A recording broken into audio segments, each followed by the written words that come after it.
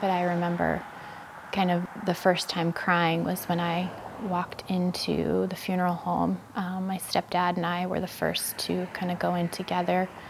And when I saw my sister's bodies in the casket, they were buried together side by side, and kind of their, you know, they had little Winnie the Pooh Band-Aids on their head, and that was the moment that I just started sobbing. And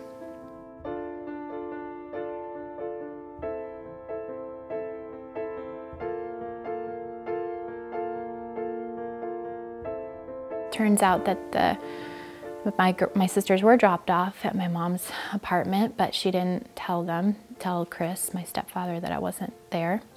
And her boyfriend at the time decided to go to a party, a work party for his work. They left the party completely inebriated. Todd had 4 times the legal limit blood alcohol in his system. Nobody was buckled. My sisters were in the back seat of a car. It's Oldsmobile, and they turned onto Highway 218, going north in the southbound lane. So going the wrong direction on a highway for a few miles before they hit another vehicle head-on at roughly 70 miles an hour. There was a man who kind of saw them pull onto the road going the wrong way and tried to stop them, or at least flash his lights, and couldn't get their attention. His name's Josh, and when he couldn't get their attention in the days of no cell phones, he pulled off and called 911, got back on the interstate, and came up on the accident. He was the last to see them alive and one of the first to see them dead. Everyone in my mom's car died, and one man in the other vehicle that they hit died.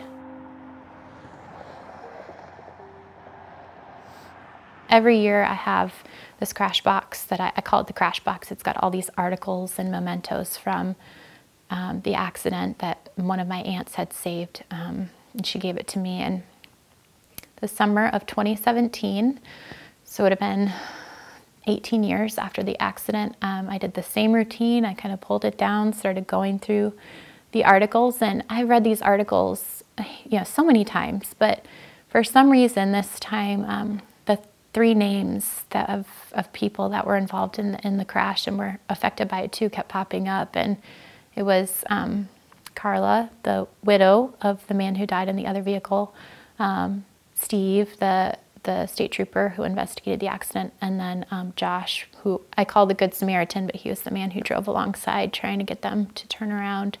And I came upstairs, and it was late at night, and I just started searching. Within a week, I think I found all 3 of them, and I just decided to message them on a whim. I just felt like I needed to say sorry, or at least thank you to some of them for what they tried to do, and sorry to Carla for what my mom had caused.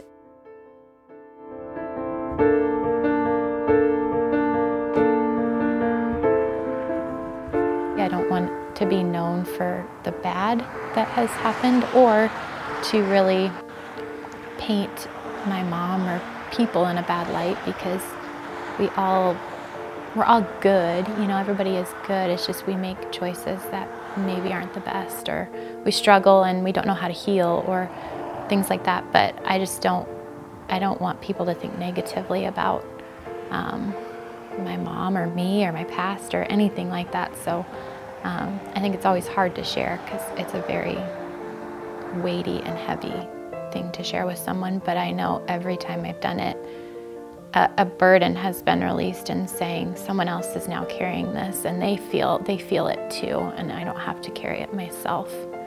So, and now that I've reconnected with the other people, I feel like that was the missing piece that I didn't know I was still holding on to, kind of this sadness or this grief that my family caused something that hurt someone else.